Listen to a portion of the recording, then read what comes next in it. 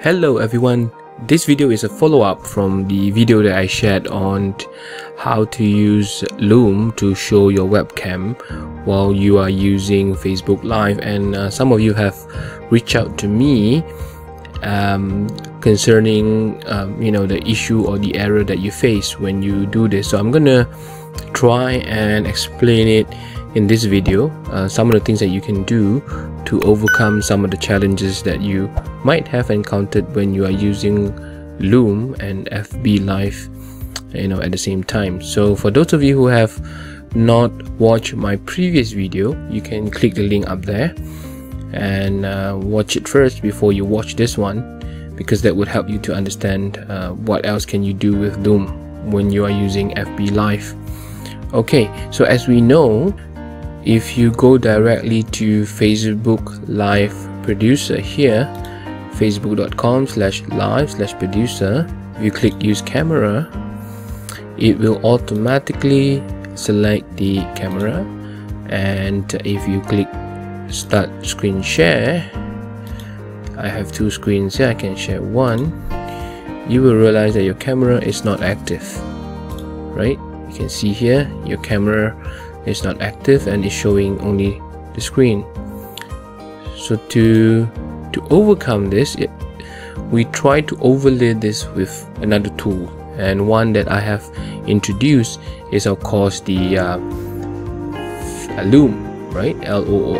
So what you can do is, if you have installed Loom for Chrome, just Google up Loom for Chrome, you will have this icon in Chrome. So for example, if I would like to do an FB Live session of this one using this particular page, for example, or this particular slide, then I'll go to this tab, right, and then I will launch Loom. You can see that my face is appearing now here, right? This is Loom, by the way. You can resize it, so I'm going to put it somewhere here on top. Screen versus cam, start recording, and it will ask you the whole screen. Let Loom load for a while. Okay, you can see here, right? So once you're happy with this one, the setup is done, you go back to your live producer, okay, and click start screen share, click the entire screen and go live. 3, 2, 1. Then you go back to your screen, right? You can move around here, and then you can do your talking, explanation, as you move the slides. You can even move your camera view if you want to, right? So the whole live session is recording what you are doing in this particular screen, right? So if you overlay Loom on other things, so that's how it works, right? So let's say I'm done with this one. So it says here Facebook is sharing your screen, so you can just stop sharing here, and if you go back to your live session, if I end live video, if I go back to my profile, I will be able, right, to see the recorded video, right? And then you can do your talking, explanation, Yep, the quality is not as good because it's still taking some time to load. Right, so the whole live.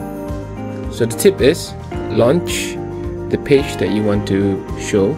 I do advise you, because this is Loom for Chrome, you try to put everything in the Chrome browser. For example, if you're using slides, then might as well upload it to speakerdeck.com or Google Slides, and then put it up on the Chrome.